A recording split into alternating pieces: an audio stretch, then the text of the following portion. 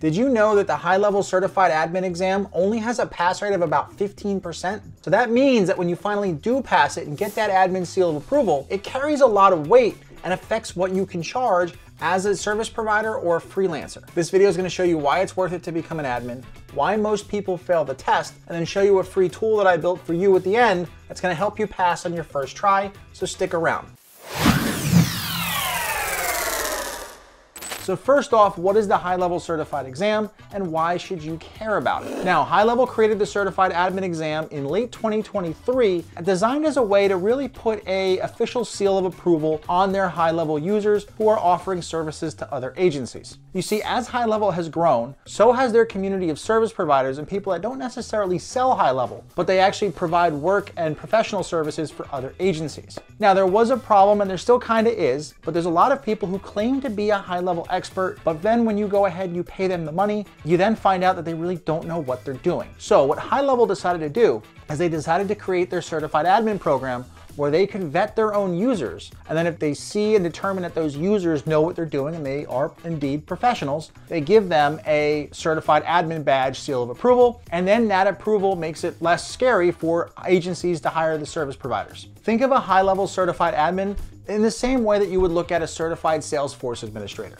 In that scenario, Salesforce has already vetted that user and they've said, yes, this person does know the platform. And the high-level certified admin program, it works in basically the same fashion. It costs $97 a month to maintain that certification because they're always adding to the certification. They're always adding to new badges that you can accrue. They're kind of like Pokemon, and you're going to try to catch them all once you get certified. Now, once you've proven to HighLevel that you know what you're talking about and they give you that badge, you can now up your hourly rate and up your project rates for the services that you provide. For instance, for me, I now get $100 an hour for high-level service work, and I also do projects in the neighborhood of $5,000 if it's a project build like a sales funnel or setting up an account or designing a snapshot. My prices are usually in the $5,000-ish range. And what I've done for you is I've put together a totally free program called the HighLevel Service Pro Roadmap. It's linked down below in the description of this video, and it's going to show you every single thing that I've done and currently do to attract and land these $5,000 clients and how I get these $100 an hour service jobs. So if you're down there, you want to make money as a high-level service provider, go check out the link in the description.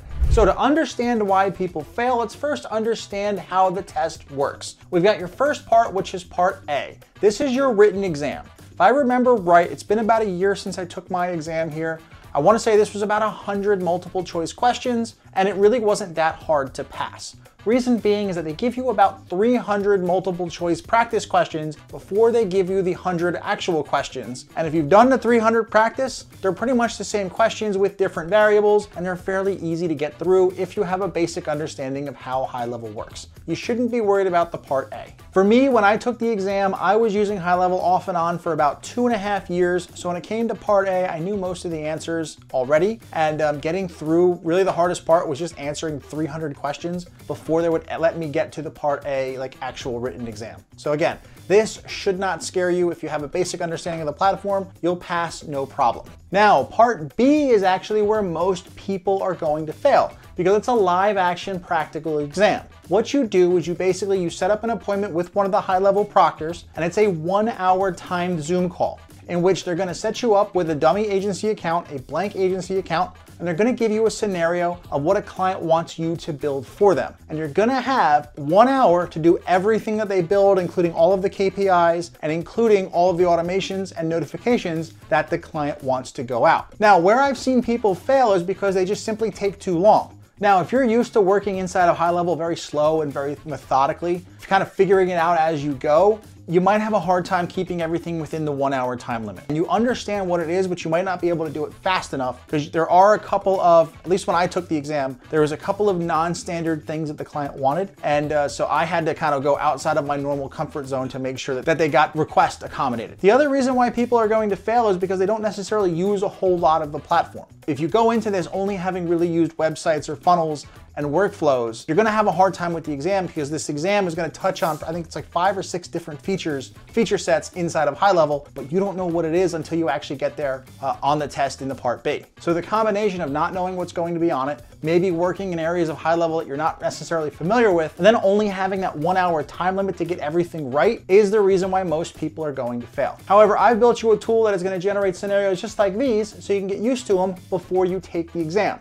Let's hop into my computer, I'll go show you what I built. And this is what I've built for you. This is my HighLevel Scenario Generator custom GPT that I built for you. It's free to use, and it's actually linked down in the description of this video. Let me kind of walk you through how this works. So if you remember, HighLevel is gonna give you a fictitious client, and they're gonna give you a fictitious client scenario for you to basically go ahead and build HighLevel around. That's what I've built this GPT to do. All you have to do is click one of these 2 conversation starters. Let's say, build me a HighLevel business scenario. If they want to pick an industry, fine. I don't remember the industry from when I took my test, but this now is spitting out a dental clinic, and it's going to give you a business scenario. Let's give it a second for this to go ahead and load, then we'll go through it. All right, so now that it's loaded, this is actually loaded probably a more complex scenario than what you're going to encounter on the test, which is a good thing. So by the time you get to the test, it'll be a walk in the park. Basically, we have Dr. Emily Carter, who owns Carter Family Dental. She's a mid-sized clinic offering cosmetic and emergency dental services. And it's saying that she struggles with missed appointments, inefficient follow-ups, and low patient engagement. And she wants to increase the number of Google reviews to improve retention. So there we have our scenario. Let's come down here to the client requests. Now, no normal client is going to say kind of what I want to do in a bullet form, but they do give you this for the exam. So they're going to say they want to reduce no-shows by sending automated reminders, improve follow-ups,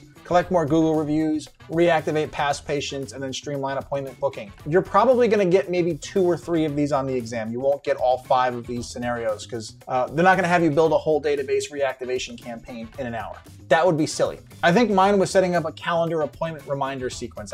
Although I can't quite remember. Now, coming down here into KPIs to track, this is not going to be on the exam, but this is going to help train you how to think. So when you start interacting with real clients, these are performance indicators that you can judge your work by. And then coming down here, the GPT here also spit out the recommended automations and workflows. So if you're not familiar with HighLevel, you're not familiar with how to do these requests, it's actually giving you the recommended workflows to go ahead and build to fulfill on this client scenario. So again, if you're still struggling with kind of, this is what the customer wants, I'm not sure what to build in HighLevel, you can use these recommendations down here as training wheels as you figure out the system and as you start to get comfortable hearing a request and then going, oh, that's what I need to go build.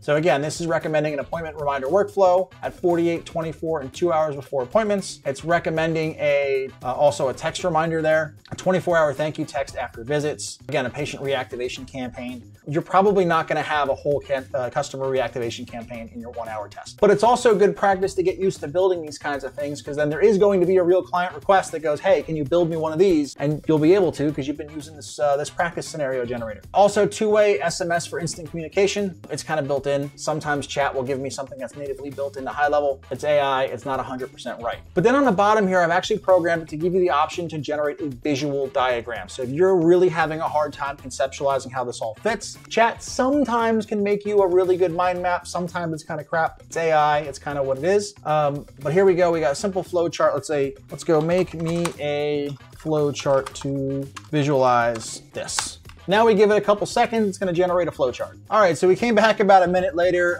This flowchart, again, I said sometimes they're good, sometimes they're not. Let's take a look at what we got here. Let's see, once we open it up here, it's kind of all over the place. So I would not rely on this. I've gotten some that are a nice line, basically nice linear flows that are there. This one here, not, I don't know what's going on in this one. So I'm gonna leave this one, I'm gonna actually leave this in the video so you can see that it's not always great. Sometimes you might need to generate it, but honestly for me, I wouldn't rely on this. I would try to draw this out on a piece of paper before you start going building it inside of HighLevel. So what I would do is I would come over to GPT, generate a scenario, then spin up a blank sub account, and then actually build this scenario inside of that blank sub account. Once you're comfortable with it, time yourself to see how long it took. And once you can do probably, again, I would say 1 to 2 of these objectives in an hour, right? If you really want to stress and get 3. And if you can get 3 of these in an hour, you'll be in a really good position to take the Part B exam and have a really good shot at passing in your first shot. So if you want to pass the certified admin test on your first shot, here's what you do. Number 1, use the free GPT that I created for you to generate a random scenario. And then number 2, run one of those scenarios each day until you can solve the scenario in about an hour. And once you do that, you're ready to take part B, and you'll be able to handle whatever they throw at you, and there's gonna be a 99% chance you're gonna pass on the first try. The more scenarios it throws at you, the more comfortable you get inside HighLevel, the more confident you're gonna be when you take the exam, and the more you're gonna feel comfortable charging as a service provider. And once you pass, you can raise your rates and become a highly paid, high-level service provider. Speaking of which, I've actually left a free program down in the description that'll show you everything that I've done and everything I'm doing to land $5,000 service clients with HighLevel. And if you want to go more here on YouTube, you can actually watch one of these two videos up here in the corner. So I'll see you in one of these videos.